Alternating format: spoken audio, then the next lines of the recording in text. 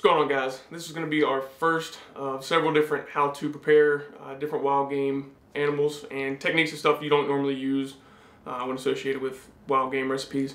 This was a hog that I killed on a friend's property back in January.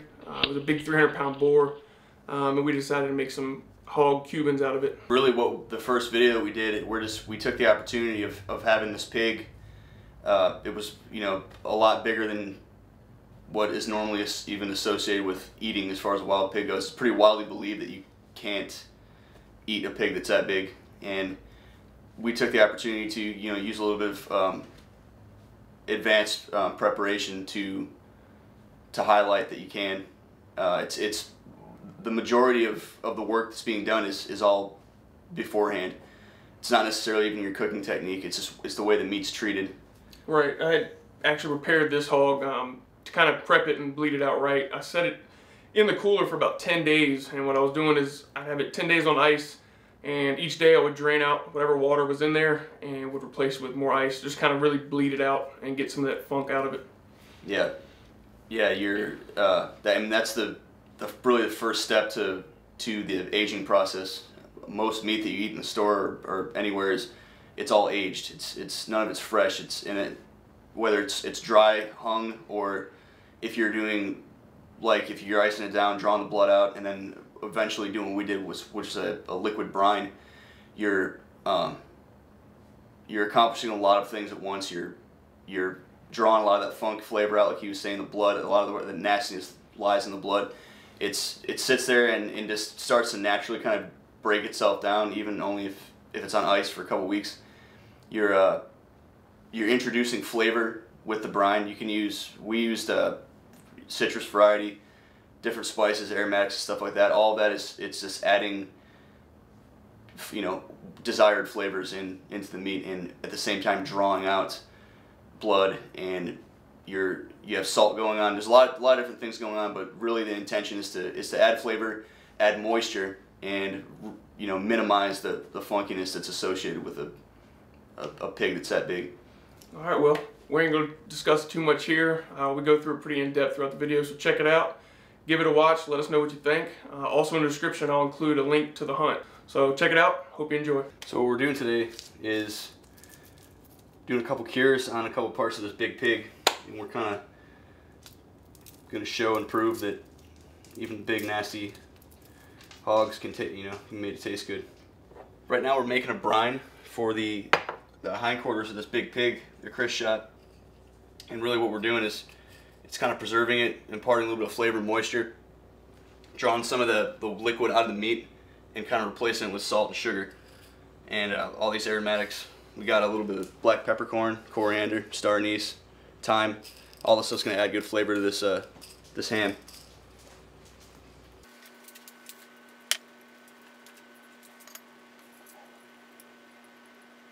This mixture's for the hindquarter meat that we have sectioned out. We're going to brine that for probably 4 or 5 days in this mixture once it cools. And we're cooking a pretty big, mature Florida boar. And a lot of people don't think you can eat them. And we're here to show that you can. So we're going to take this hindquarter meat and go through it really thoroughly and kind of clean off some of this excess fat, connective tissue, and silver skin. When this comes out of the brine, we want it to be ready to put into the oven, however we're going to cook it. The oranges we put in here are straight out of the backyard, and they added a really good aromatic quality. They're a lot stronger than we thought they were going to be, and it's the sugars combined with all the spices and everything really help the flavor of this pig.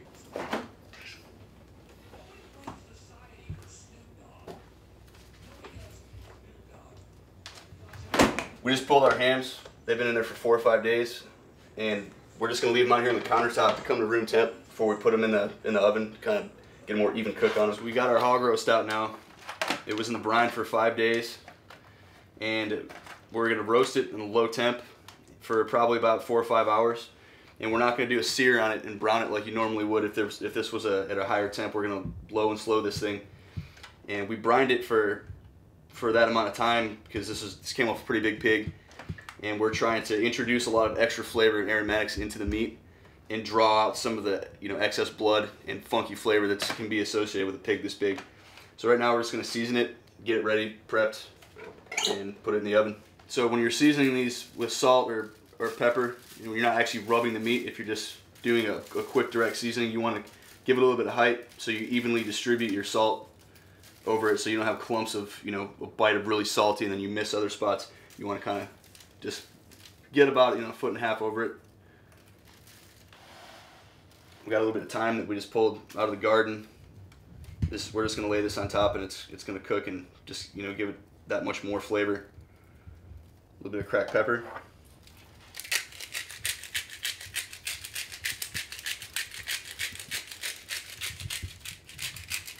That's it. Going straight in the oven.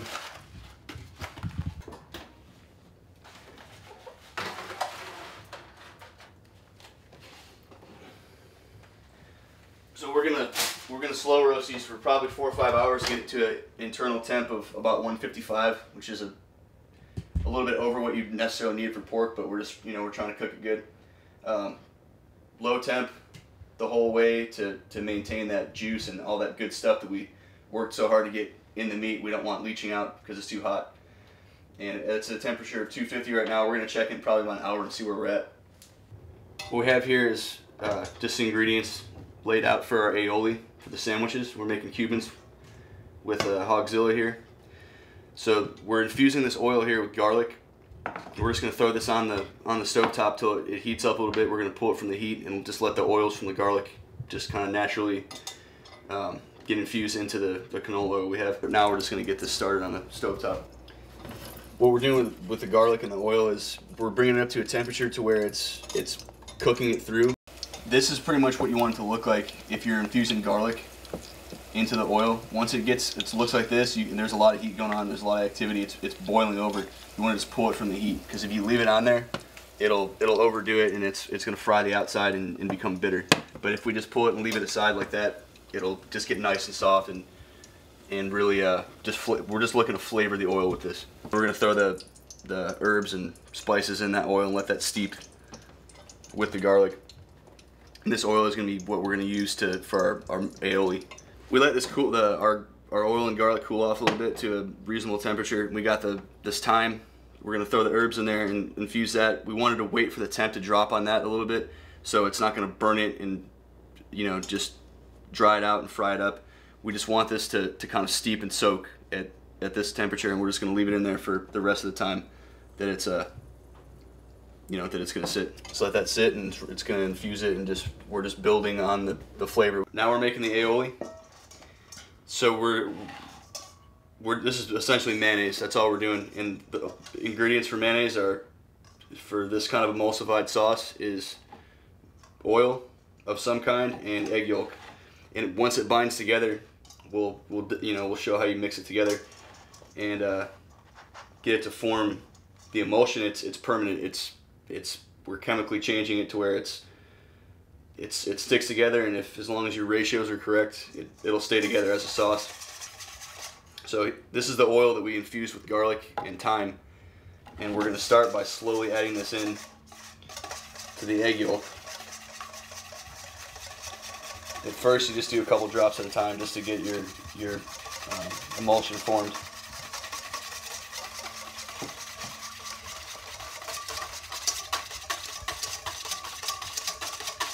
Once you start doing this, you don't want to really stop. You just, especially until you get a good sauce going, you'll see the consistency start to change.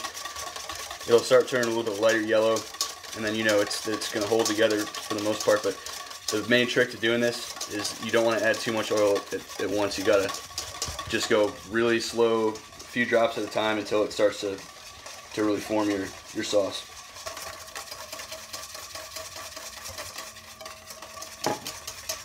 You can see now that we've got that going, and we've kind of taken our time getting the basic emulsion started. You can see the consistency, it's kind of changing, it's lightening up in color.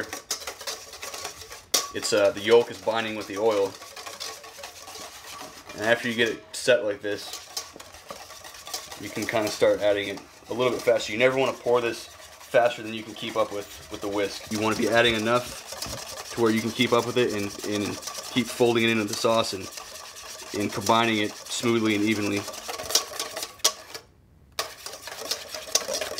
And the consistency you make this is up to you. You know, if, depending on what you're using it for, you can make it like a really thick mayonnaise, or you can make it a little bit thinner.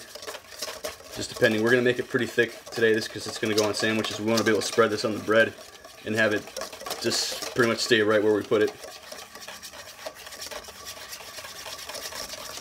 This can also be done in a food processor or a blender on a really low setting. You know, if you don't want to stand here and whisk this by hand, you can easily do it with the machine. You just have to be careful not to overdo it. We're getting a good thick consistency with the sauce here, and you know, personal preference is everything with this kind of stuff. However thick you want it, if you want it thicker, thinner.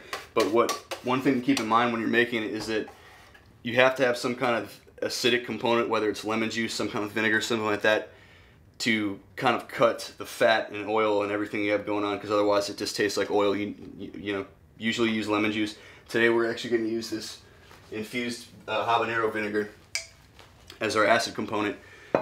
So what you want to keep in mind when you're making this is you make it a little bit thicker than the eventual, you know, the final outcome that you're looking for, because when you add the liquid in, it's going to thin it out considerably. So we're going to keep adding this oil, make it thicken up. The oil in a mayonnaise or an aioli or most emulsified sauces, the oil is what is actually thickening it up. It's not considered liquid. It's the more you add, the thicker it gets. And you want to be careful not to add too much per egg yolk. If you add too much, your sauce separates. That's what we call, when we say it breaks, that your sauce is separated because it was either overloaded with too much liquid or too much oil for the eggs to hold.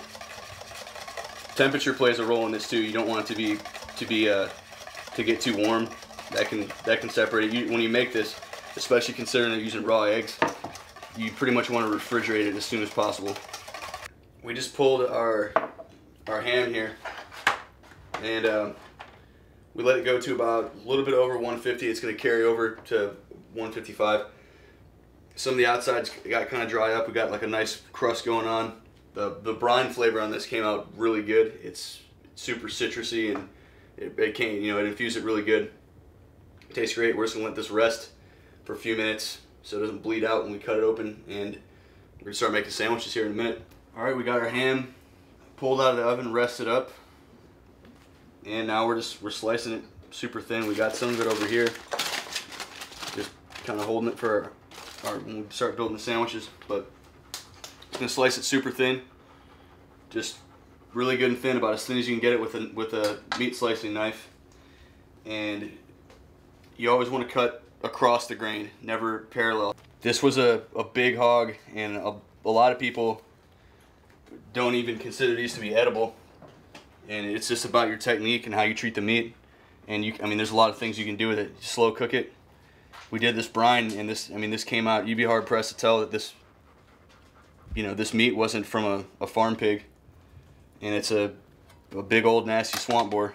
If you look at a cross section of this, the way, you know, you can see the cure really set in, soaked in.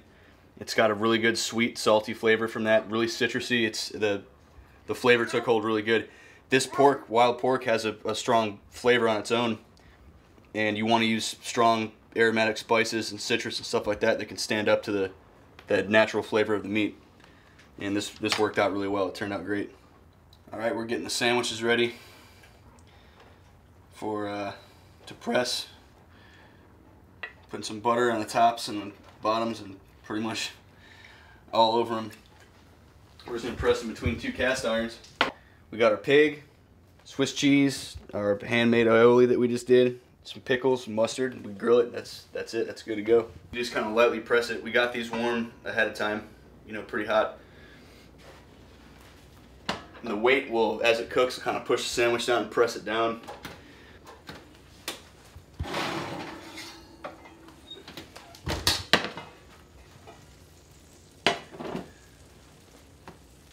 Alright, we press our sandwich for 10 minutes in between two cast irons. Now we're just going to cut it, and that's it.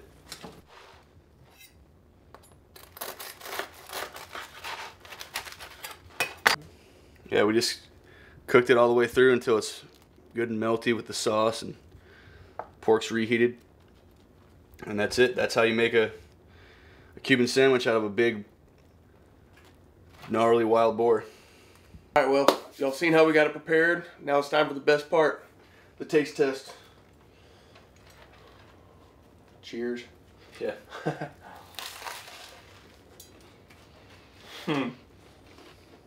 Oh yeah. Pretty sure you'd be hard pressed for anybody to tell you that's not something you buy in a store, except better. I would never guess it was a wild boar, that's for sure. Alright guys, well stay tuned. All summer long we'll be bringing y'all different recipes from wild game that we've shot throughout the course of this last fall, so stay tuned till we bring you something delicious next time. Venomous Steak'em.